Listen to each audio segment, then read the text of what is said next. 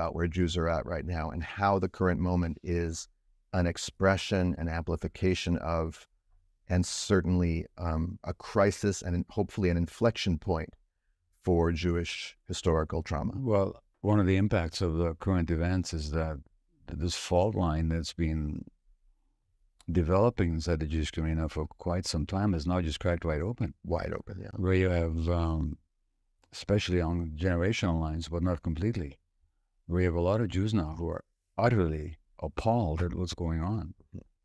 And then there's the mainstream institutions that continue to really vociferously support, justify 10 Palestinian kids losing their legs every day and everything else that's going on. So where is that coming from? From a perspective of trauma, there's such a thing as individual trauma, then there's collective trauma. And this collective trauma lives in the memory of the collective. But it seems to function just like individual trauma does. Now, one of the impacts of trauma, there was an interesting article in the New York Times reporting on this. Mind you, it was in November of last year. Mind you, that was already not news in the trauma world, but every once in a while the New York Times discovers the wheel, you know. So they had this article about how showing that in the brain, when traumatic memories take over, the rational parts of the brain go offline. You can show this on brain scans. Now, and people go into a state of fear and aggression, flight or fight. And traumas that happened long ago seem like they're happening now, so that the present becomes the past and the past becomes the present. I've written about this extensively. I've experienced it personally. You guys have seen me experience it, where something in the present sets me off, and it's like not in the present, but I'm reacting to an old event. Now, when you look at Jewish culture, with all the beautiful and many things about it, many things admirable and unique about it,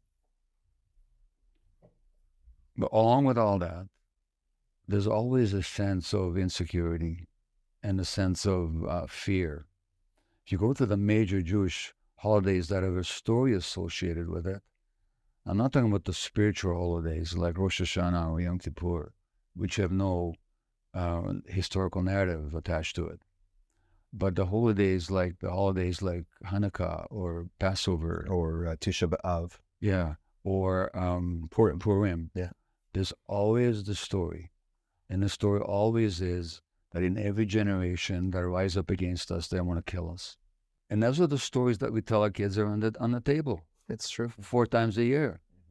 You know, now we managed to triumph, but the warning is in every generation they're going to rise up against us.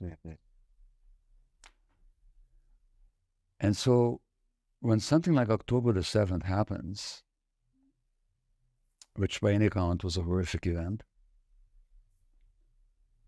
if you actually are ahistorical, as the Israeli historian Ilan Pappy calls it, ahistorical, meaning if you don't know what happened in Palestine, if you don't know, then October 7th seems just like yet another pogrom of the worst sort.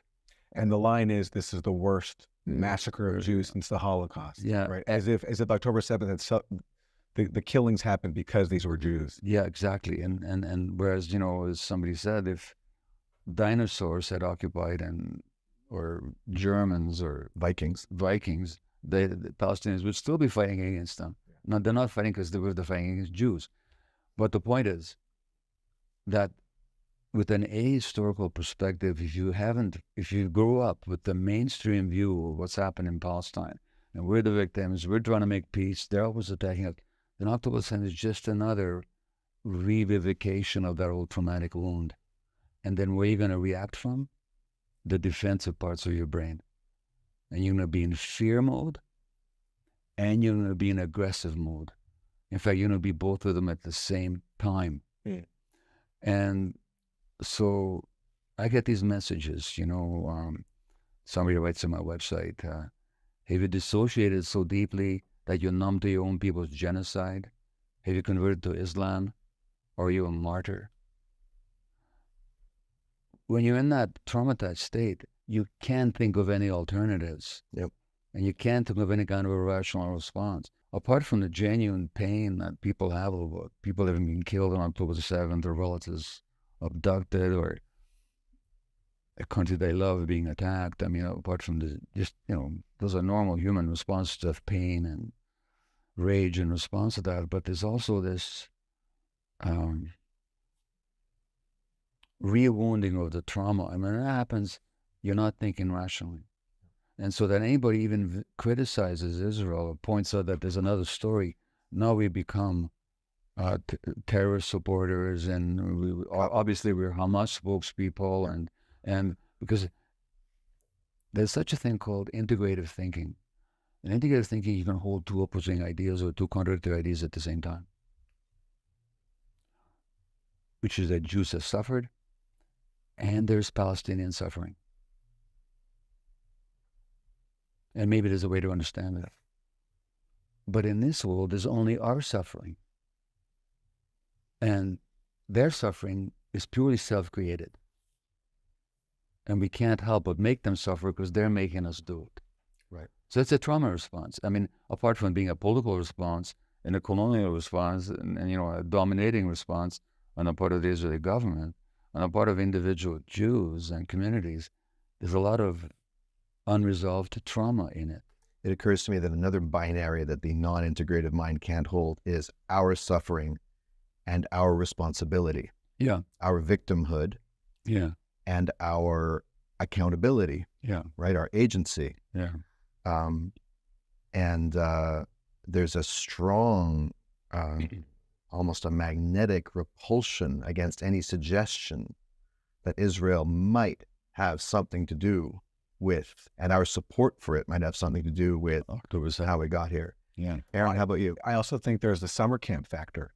In our case, growing up in a summer camp where we associate all these wonderful memories, feelings, experiences with being Jewish and being connected to Israel.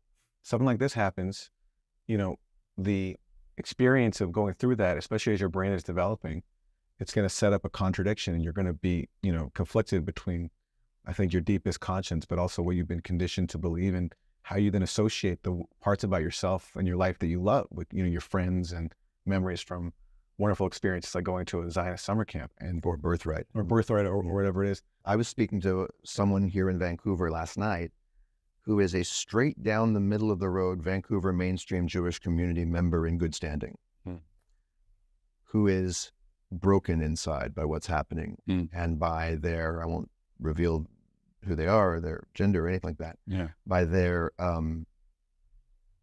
sudden or finally blooming awareness that something is deeply, deeply wrong, not just with Israel or Zionism, but with the Jewish community here that reflexively and dogmatically and desperately supports it.